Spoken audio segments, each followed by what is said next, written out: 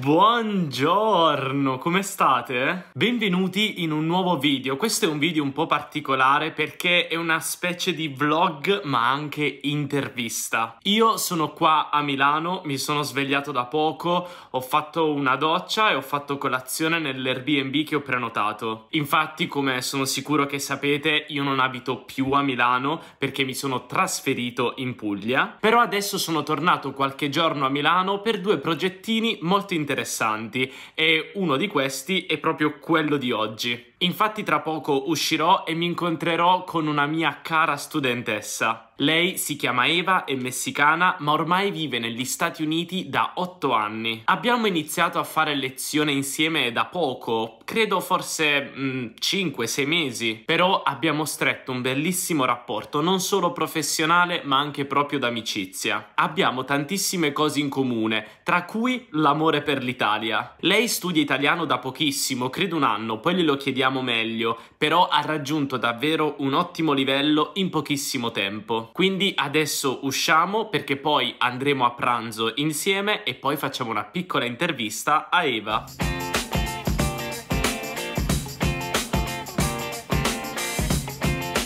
Questo è un classico esempio di vestirsi a cipolla, cioè a tanti strati, perché in questi giorni può far molto freddo in un momento e poi un po' più caldo in un altro momento. Quindi se tu ti vesti a cipolla, cioè a strati, sei sempre pronto con tutte le temperature.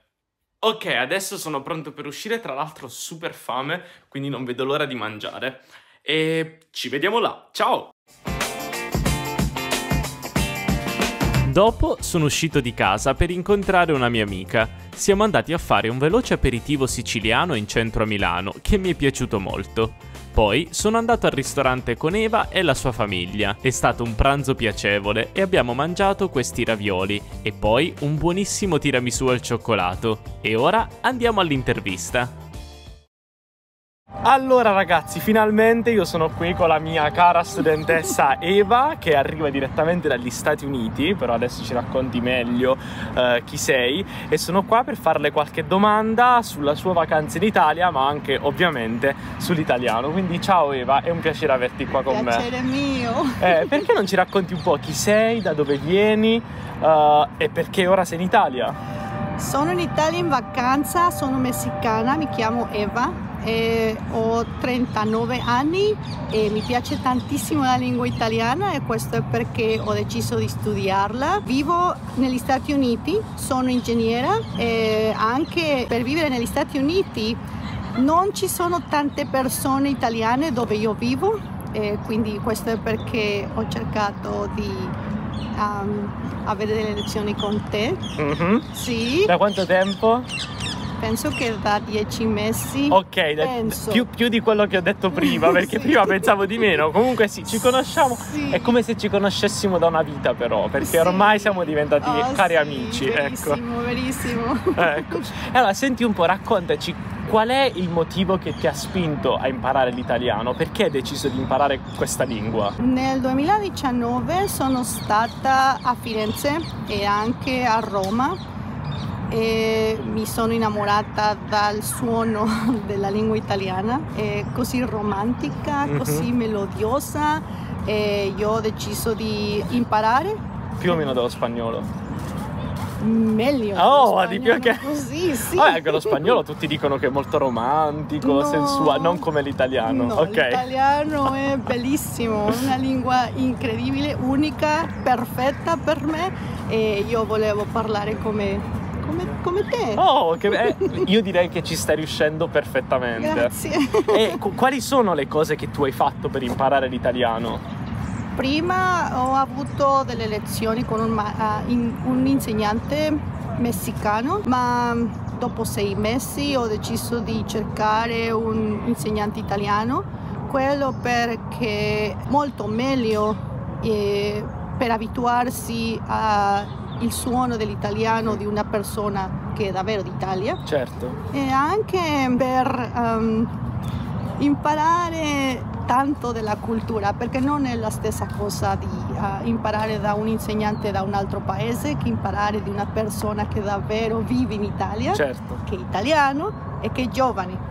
come Stefano. Ah, ok, no, è vero, perché comunque così è una visione diversa dell'Italia, una visione anche più attuale, possiamo dire. Sì, è vero. E adesso tu sei venuta qua in vacanza. Sì. Oh, allora raccontaci come stanno andando le tue vacanze in Italia. Le vacanze hanno stato perfette, se può dire perfette o perfette? Sì, sono state perfette. Sono state perfette perché sono stata a Cinque Terre, a Firenze, a Parma, a Milano, a Verona, Wow. a Bologna.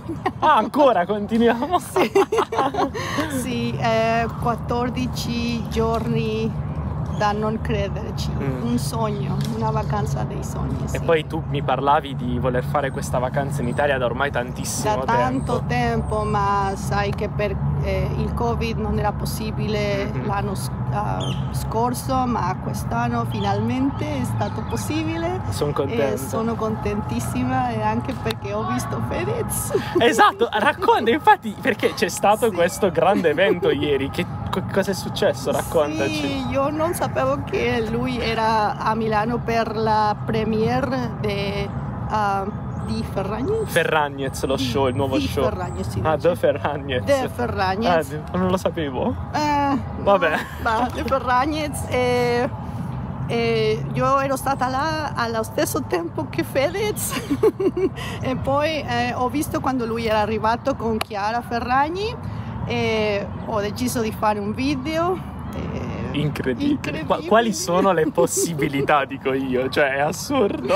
Era bellissimo, bellissimo. E anche perché sono riuscita a incontrare due dei miei italiani preferiti, Stefano. Grazie. Marti, mia amica, ed anche Fedez, sì, ma però, anche quello è sicuramente un evento più importante. Grazie. Sì.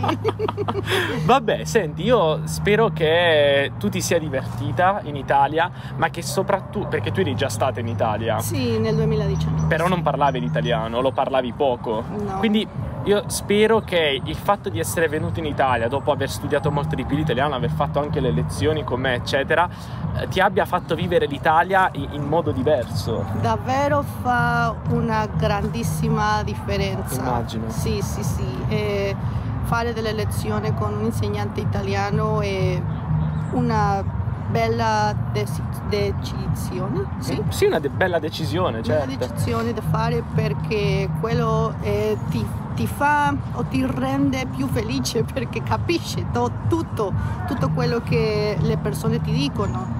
È bello, un'esperienza incredibile. Sì, ma anche perché riesci a sentirti più parte della nostra cultura, quindi sicuramente è diverso. Sì, è diverso e ti rende molto felice solamente l'idea di poter parlare con le persone che normalmente non è possibile parlare con loro. Certo. Vabbè, io ti ringrazio tanto per la tua disponibilità e per essere stata qua a scambiare 4 chiacchiere con noi. Sì. Niente, io ti auguro un buon ritorno negli Stati Uniti, anche se è un po' triste perché quando le vacanze finiscono devo tornare alla realtà. Esatto. Però spero di rivederti presto in Italia, eh? Sì. Va bene? Sì, va bene. Allora, un caro saluto. Poi ci siamo fatti una bella foto e abbiamo continuato la nostra conversazione davanti a un caffè. È stato davvero un piacere incontrare Eva e sono super contento dei risultati che ha raggiunto. Un abbraccio dall'Italia. Ciao!